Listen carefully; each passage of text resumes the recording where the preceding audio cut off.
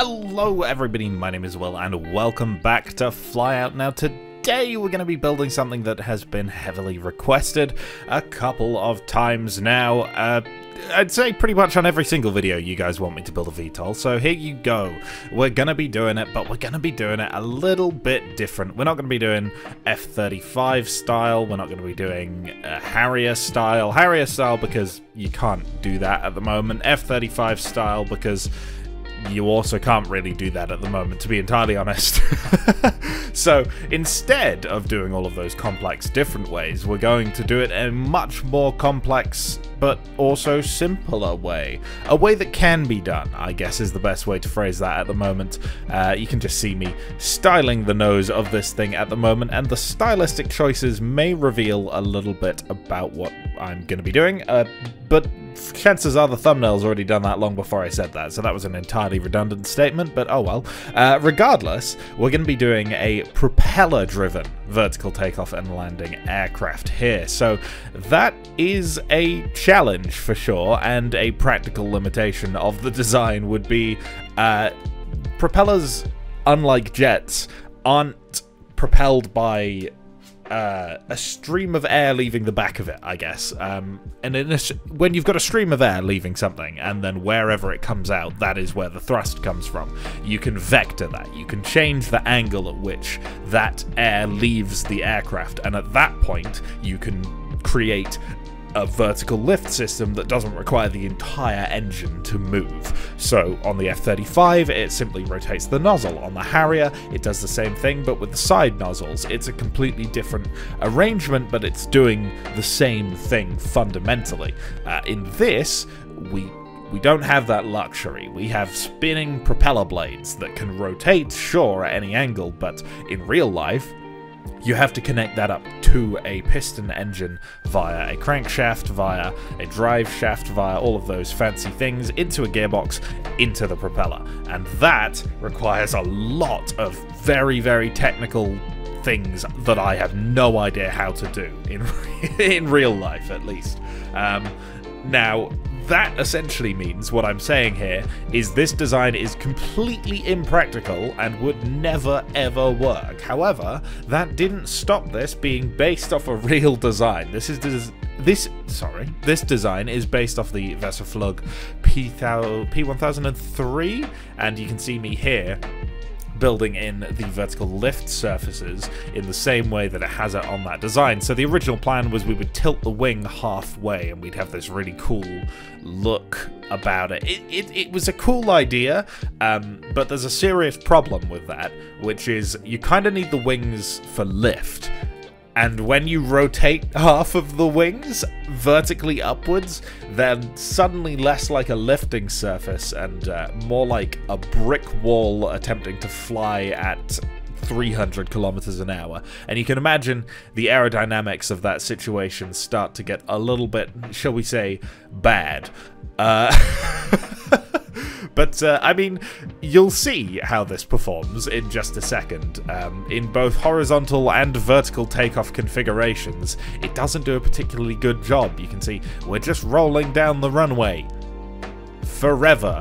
And then with the vertical lift, it just doesn't even take off. Now, it tries to go, but it just falls over to one side. And basically, the aerodynamics were just stalling immediately over the wings when you tilted them upwards, so eventually I decided that that wasn't going to work. I did try a couple more iterations. You can see we had two engines side by side in this initial iteration as well. I changed that to one big engine to power both of them because I was finding inconsistencies between the RPMs of the engines could cause the plane to tilt, and then once it started tilting, one of the propellers could stall because it's actually moving backwards relative to the air, and blah blah blah.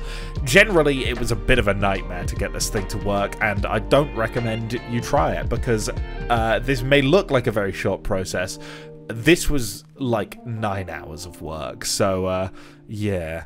Okay, and finally we find ourselves with the finished product. So thank you a lot to a fella called Gomax on the official Flyout Discord server, because he's modified this to make it just work a little bit better. We had a couple of problems in the normal mode where it was very stable when it was flying in VTOL and not very stable when it was flying in normal mode.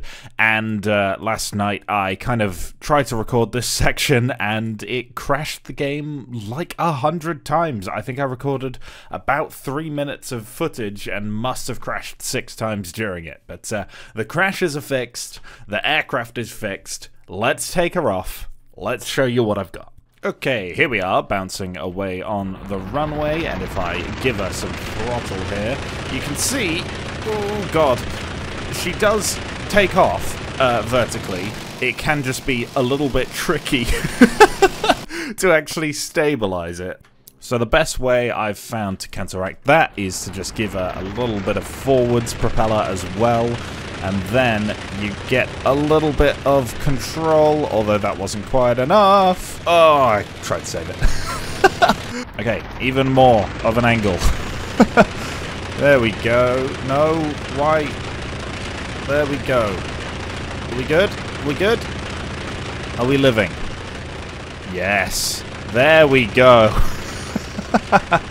We're finally up into the air. It took a couple of tries, but there you go. And as you can see, it flies quite nicely, actually, when you've got the propellers facing upwards. However, when you put them forwards, it does leave a little to be desired. So, you can see we kind of get up to about, I think it's about 450 we top out. It's not particularly quick, but, you know, it flies. And ultimately, yeah, could you do this in a B-25? Could you take off vertically in that? No, you couldn't. Although, I imagine this would have more utility as some kind of cargo thing, rather than, oh, my wheels are clipping through my fuselage. That's not ideal. But yeah, I mean, we can come back and attempt a landing here, but I reckon it's about high time we start looking into giving this thing a camouflage scheme and just finalising this design here. Okay, so actually coming in for landing is a bit of an interesting prospect, because we can't tilt them back further than 90 degrees, so it's just kind of got to lose some speed and then just keep the throttle low.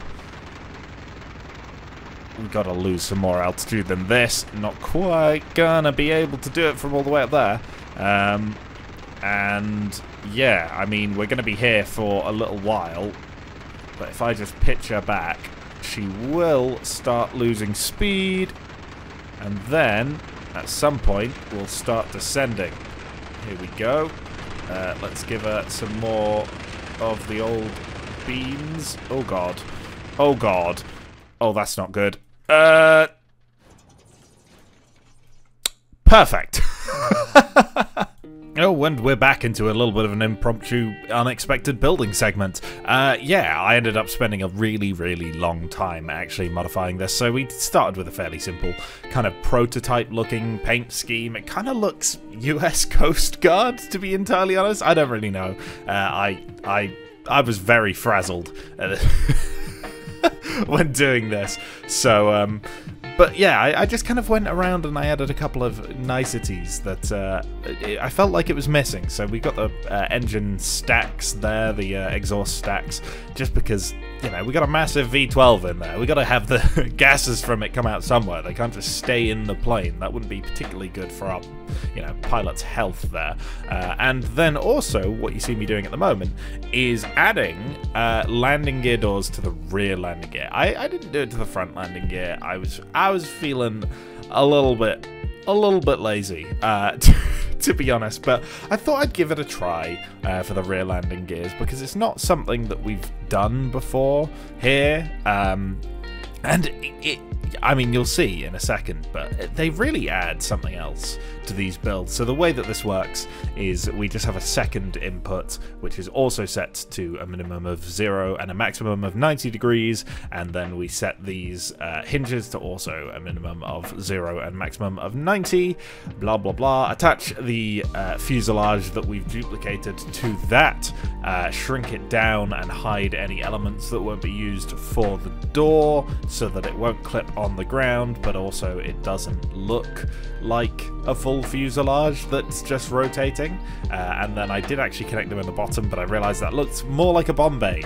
We're not going for a bomb bay, we're going for a landing gear bay. So eventually I do realize that, and I reconnect the actual fuselage and cut out the middle of those gear bays. But yeah, that's that bit done. Okay, so we've added a little bit of a paint scheme as well as these two doors back here for the gears to go in. I've never really done that before, but I've learned how to do it, and I will show you in a minute how all of this works, but we'll just do a little demonstration flight to show you where we're at. So, in theory, we should still be able to fly. That's not a good demonstration. I gotta say, the advent of computerization for flight systems may well have helped the dreams of those who wanted to take off vertically this kind of era. Yeah, maybe it was best left in fiction, but here we go. Up into the air we go, and we can close up our little gear doors, which, I mean, that is pretty cool, isn't it? They do add quite a lot to a build, which you don't really think about until they're not there, I guess. I haven't added one for the front yet because mostly I'm lazy, but oh well. But yeah, I mean, we're in a position now where it flies somewhat competently at a somewhat reasonable speed, as well as being able to take off almost vertically. It's very short takeoff and landing, but not quite vertical. I mean, you could probably do vertical, but it's not exactly safe. Let's bring her in for a landing then, if we can manage that this time, and hopefully not crash and burn horribly this time, like we did before. If we just do a little bit of a rotation here, we're gonna have to bring her down to much lower altitude, extend the flaps, and if we just honestly do a regular landing, it's probably much safer at this point in time. Yeah, that'll do. Oh, I've forgotten to bound brakes, haven't I? Well, we'll go for the old one too. Perfect landing every time. Where did my cockpit go? Huh. And as promised, just before we go today, we'll take a look at how this whole system is set up. So, we have two inputs here. We have tilt and we have gear doors. The one that is particularly complicated is tilt, but the actual range of it isn't too bad. So we got a minus 95 range on the propellers, meaning they can tilt back 5 degrees, and a max range of 0, which means they can tilt forwards to a flat angle from where they are right now. By default, they're set to be minus 30, but the default seems to take a minute to kick in, which is why you've probably not noticed that.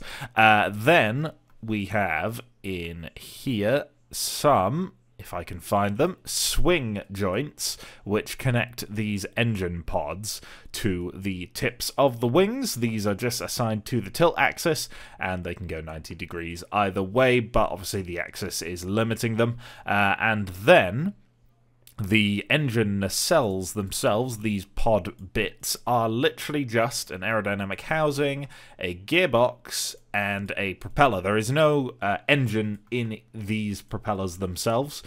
All of the power comes from this one big central V12, liquid-cooled V12, pumping out 5,700 kilowatts and 21,700 newton meters of torque. It's quite the engine, to say the least. Probably a reliability nightmare, and what definitely would be a reliability nightmare in real life is you'd have to run your drive shaft down each wing at this kind of an angle in order to actually have a reliable connection to the crankshaft, and then you'd need some fancy gearing in order to make it all work, and when it rotates, oh god, it would be a nightmare. Don't do this. This it's a terrible idea, but yeah, I mean, other than the obvious drawbacks of this thing being kind of hard to fly, kind of hard to take off, and kind of hard to land, the practicality of it, and the fact that it doesn't carry any guns, I reckon we've got a pretty good VTOL. So, if I just give her some beans one last time, we will get her into the air, or we'll do that. That's... Yep, no, that's fine. That's exactly what I intended to do. Well, if you enjoyed this one, then please leave a like, comment, and or subscribe. I'm sorry if this one was a little bit janky. It has been a long recording session spanning multiple days now. Oh, goodness me, this has been one hell of a headache to get working. But anyway, thank you for watching, and I hope to see you for more ridiculous things like this in the future. Goodbye! And a huge thank you to this channel's patrons, as always: Badger, Burn Potato, Camjam135, Cody N, DJ Pete, Skavoon, Gunmaster99, Sad Cat, Just Casualty 601, Last 711, Mark, Modley Invested, Nicholas K, Rolsos Bocken, Ryan Brody, The Canadian Emperor, Zarasheim, and Zeit Wolverine. Thank you so much for your support, and sorry for blasting your eardrums out with the game audio this video. Whoops.